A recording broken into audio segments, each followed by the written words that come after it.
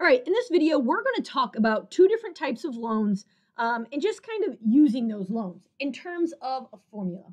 So first, we're going to start with student loans with this kind of ugly looking formula. So P equals capital L times I all over 1 minus the quantity 1 plus I raised to the negative n power. Now, the key at the bottom here, P is our monthly payment. So if we want to find on our student loan how much we're going to pay per month, this is our formula for us, right? So capital L is the loan amount. What are we trying to pay back? I is the monthly interest rate. That's monthly. So whatever the APR is, we're going to have to divide that by 12 in order to find I. N is the number of times you're compounding over the life of the loan. So if the loan is 10 years and you pay it monthly, that's 10 times 12. So keep that in mind as we work through. So let's look at our first example. Catherine attends a private college and after 4 years has accumulated $66,000 in loans. It's very easy to do. I know a lot of friends who have a lot more than that. So she has a 4% APR and she goes with a 15-year loan for payback. What are her monthly payments? All right, so let's think this through on what we all need for this. So let me find my drawing tool here. Let's think about what we know. We know that the value of L is $66,000. We know that I is our interest rate as a decimal divided by 12, right? It's the monthly interest rate. And then for N, we are paying 15 years, but it's monthly, so we're making 12 payments a year. So that means our value of N is 180. Okay, so now let's plug those in to our equation. So again, remember that P equals L times I over 1 minus 1 plus I raised to the negative n. That's a plus sign.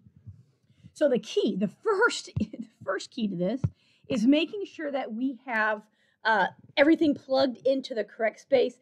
Then we'll get into the order of operations. So in the numerator, I have 66,000 multiplied by 0.04 divided by 12. In the denominator, 1 minus 1 plus 0.04 divided by 12 raised to the negative 180.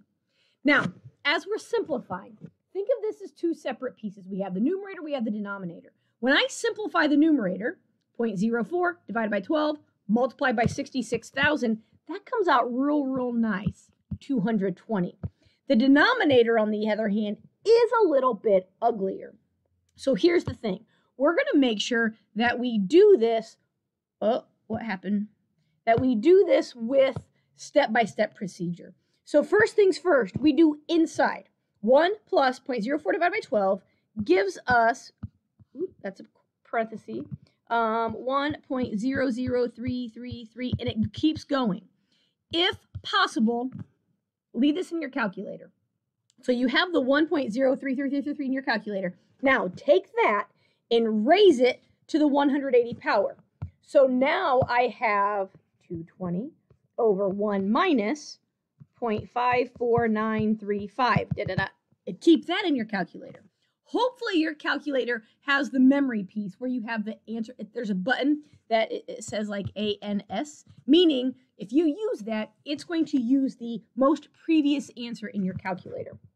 So now when I take 1 minus that answer, I get 220 over 0.4506, and that's going to continue on forever. Then I take 220 divided by that, and I get 488.19. So $488.19. Now, if you're lucky, you have a calculator, you can just throw that formula in at one time. It'll spit out the answer, but not all calculators do that.